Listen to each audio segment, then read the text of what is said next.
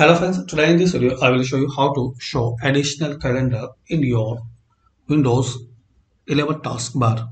So click on start and here type date and time settings. Click on this best match date and time settings. Now here guys you have to scroll down and you will see option show additional calendars in the taskbar. So click on this drop down and you can select from here like simplified or traditional,